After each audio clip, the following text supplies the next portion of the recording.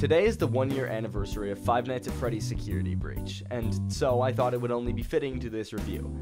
Before I continue, I would also like to note that all the footage you're looking at was recorded on a Google Stadia, so anything that happens is not because of the game, it's because of the Stadia. When Security Breach first released, it was seen as kind of a flop. They hadn't yet perfected absolutely anything, and when I played it, I didn't find that many issues, but there were definitely a few bugs that made the game a little bit more difficult. It wasn't like anything noteworthy really, but just little annoyances.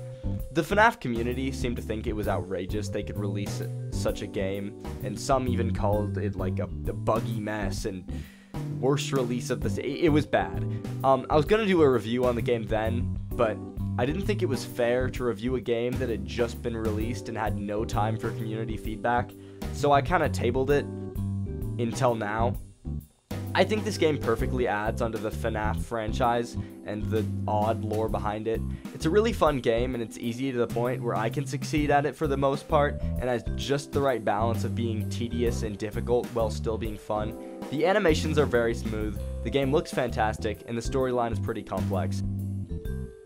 I don't really like what people have gotten out of the games lore-wise, as I sort of saw Ultimate Custom Night as the end of the chapter, but honestly, it's kind of hard to tell who's right and wrong, and that's for another video. The moving in this game is some of the smoothest I've ever seen. The turning feels amazing, the controls work perfectly on pretty much any controller or keyboard, and surprisingly, even using the Google Stadia. Also, exclusively because I know people are gonna ask about it, I use the Stadia because I legitimately like the controller, and I think the idea itself is massively underrated. I'm gonna just throw that one out there and hopefully get back to it eventually. This game is kind of one of its own because while there have been other survival horror games with stories and missions, I've never played one that's been executed quite as well. The fact that this all originated from a 2D game by a guy literally no one knew about is also kind of crazy. And now we're coming back to where we began. I can't ever talk about this game without mentioning bugs, or any game for that matter. This is definitely not an exception though. At launch, it had a few.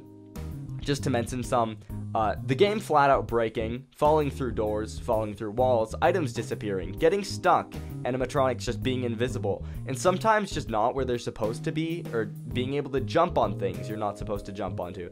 It's hard to cover them all, so I would highly suggest you go and watch Astral Spiff's video on it. He explains and shows them a lot better than I ever could. Well, a lot of these have been fixed, and some are definitely still present. Is this a reason not to buy it?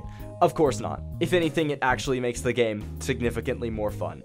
Overall, I'm just going to give this game a 9 out of 10. It's an amazing concept, pretty well executed, whole lot of bugs. I can't defend it there. If you guys did enjoy this video and want more content like this, please crash into the subscribe button and drive your automobile into the like button. If you didn't like it, yeah, there's a dislike one right next to the like one. It's fully open, your choice. If you want me to review any other games, just drop them down in the comments and I'll probably get around to them eventually. Have a great rest of your nights. Goodbye.